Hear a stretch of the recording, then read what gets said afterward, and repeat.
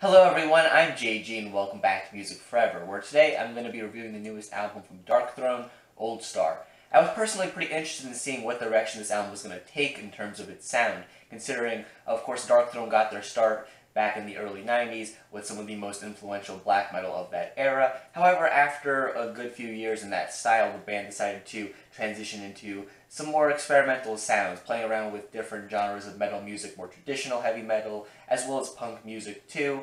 Though with the band's last full-length release, they decided to return a bit to that black metal sound that made them famous. I was curious to see if this new album was going to be a continuation of that throwback sound, or if it was going to be the band doing something just entirely new once again. And in a way, it's kind of both in a sense, because there's certainly some black metal influence present here on this project. However, it's a lot different than what you would expect from a Darkthrone black metal album. Instead, the band on this thing seems to be channeling as best they can the sounds of early extreme metal music, like the first wave of black metal, early doom metal as well, even some thrash metal too at times, and some traditional heavy metal too. It really just seems like the band is pulling from a lot of older metal sounds on this thing. So in a way, this thing kind of is a throwback, but for the band themselves, it is a little bit new and different. If this album reminds me of any other band in particular, it would definitely be Celtic Frost, like in the earliest years, around the time of like Morbid Tales, because this album here reads a lot like that project does, with its mixture of early black metal and early death metal, thrash metal, and doom metal as well. This project feels almost like it's taking the majority of its inspiration from that era of Celtic Frost's career, which, considering I'm quite a fan of that era of that band's career, is something I quite like about this project to some extent. And while this album isn't necessarily anything new or groundbreaking for metal music at large, the band themselves are doing something different enough here for themselves on this project, and they definitely have enough charisma and energy to pull this project off to the point where this project ends up being really enjoyable for the most part. It almost seems like the band is trying to pay tribute to a lot of the bands that initially inspired them back in their early days, and as a result of that, it seems like they're trying their hardest not to disrespect this sound that was a big influence on them. A lot of the guitar work across this project is pretty great. There's a nice variety of different kinds of guitar riffs that you get here. You do have some faster, thrashier, almost early black metal-like riffs that also do have a bit of a thicker quality than you might expect from these genres of music. They feel almost doom metal-like, but played at a faster pace. And at times on this thing where the riffs do slow down a bit more and do get a bit doomier, it sounds still really great too. I like this variety in riffs that you get here, and I like how a lot of the cuts on this project don't just stick with one of these sounds and oftentimes switch around between these at different intervals. Especially the first couple tracks on this thing, I think they do a really great job of showcasing this dynamic. The opening track to this album, My Muffle Your Inner Choir, comes in with some really hard-hitting guitar parts that are probably some of my favorite guitar parts of 2019 so far. Overall, this is a really great opener to the album, and I feel like the guitars are a big reason as to why that is. And the second track on this thing, The Hardship of the Scots, features some guitar parts that feel a lot more inspired from like the new wave of British heavy metal, like almost Iron Maiden and Judas Priest, like in nature.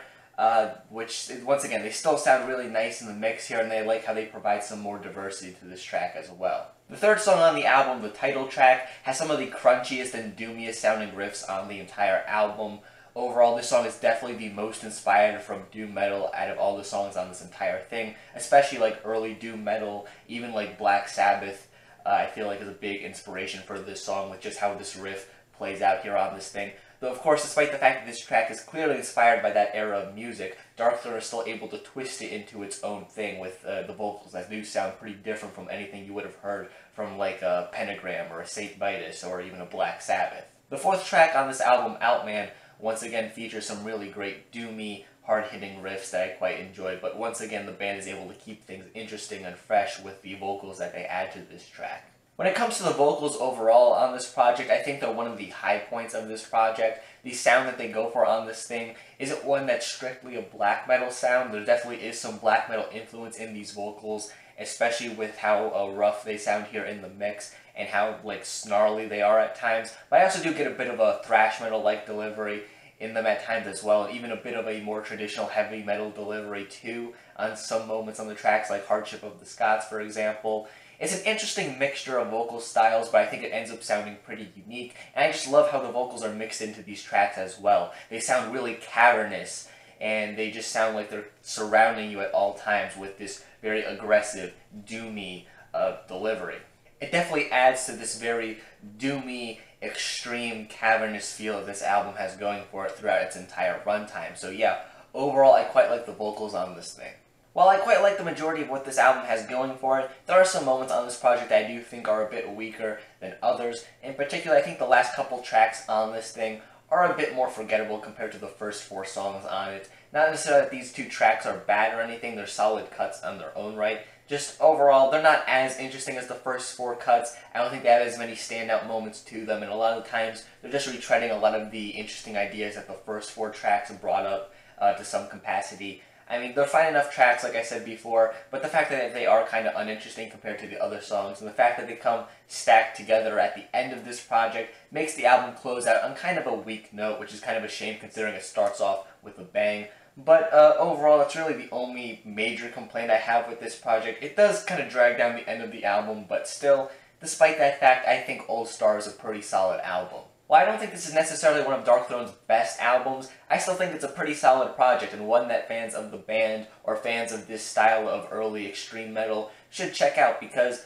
overall, yeah, like I said, this is a really solid project through and through. So yeah, that is just my own personal opinion. If you happen to disagree, that's fine. In fact, feel free to leave your own thoughts on this project in the comment section down below. And while you're down there, make sure you leave a like on the video and subscribe to the channel for more music-related content. Things like album reviews, track reviews, things of that sort. So if you like that kind of content, make sure you subscribe.